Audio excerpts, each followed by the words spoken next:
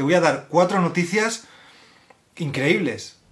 Y digo increíbles porque me las llegan a contar hace 2 años y no me las creo.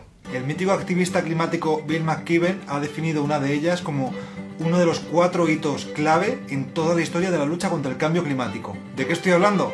Vamos con ello. 1. La Agencia Internacional de la Energía provoca un terremoto mundial sin precedentes al publicar un informe en el que concluye que no necesitamos buscar ni un gramo más de petróleo, carbón o gas natural. Con el que ya tenemos es más que suficiente.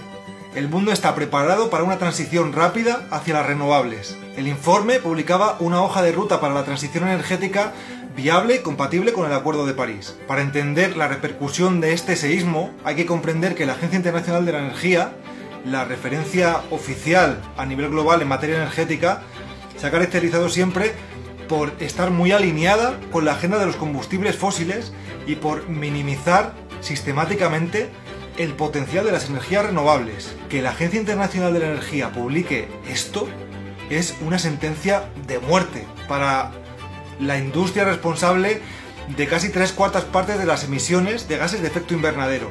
Al fin y al cabo, ¿quién va a querer invertir en una industria que tiene los días contados? Pero bueno, la cosa no ha quedado aquí. Unos días después empiezan a llegar réplicas. 2. Un juzgado de La Haya condena a la petrolera Shell a reducir sus emisiones un 45% en esta década, dictaminando que tiene que cumplir el Acuerdo de París y que tiene una responsabilidad como uno de los principales contaminadores a nivel global, con los derechos humanos presentes y futuros, que se verían vulnerados si no se cumplen los objetivos marcados por el Acuerdo de París. Es la primera vez que se hace responsable a una multinacional por su contribución a la crisis climática. Y además, la sentencia especifica muy claramente que no se limita a las emisiones causadas durante la extracción, refinado o transporte, sino que afecta a las emisiones derivadas de toda la vida útil del combustible que va a vender. Calificada ya por muchos como la sentencia más importante en materia de cambio climático hasta la fecha, sienta un precedente para los tribunales de todo el mundo y desde luego redunda en el mensaje marcado por la Agencia Internacional de la Energía. La partida ha terminado. ¿Renovables o renovables? Como decía también Bill McKibben, hace 10 años decir que los combustibles fósiles tenían que quedarse bajo tierra era radical. Hoy es ley. 3. Rebelión en Exxon. Los accionistas desafían a la actual dirección y consiguen colocar a varios miembros de una candidatura climática en la junta directiva.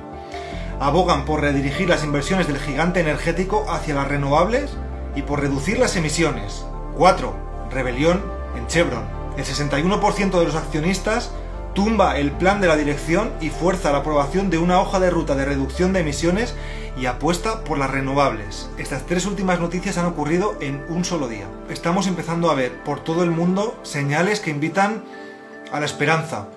Si conseguimos levantar una movilización global sin precedentes, 2021 puede ser el año en el que por fin empezamos a reaccionar adecuadamente a la emergencia climática. Es ahora o nunca. Comparte este mensaje, que llegue a todas partes.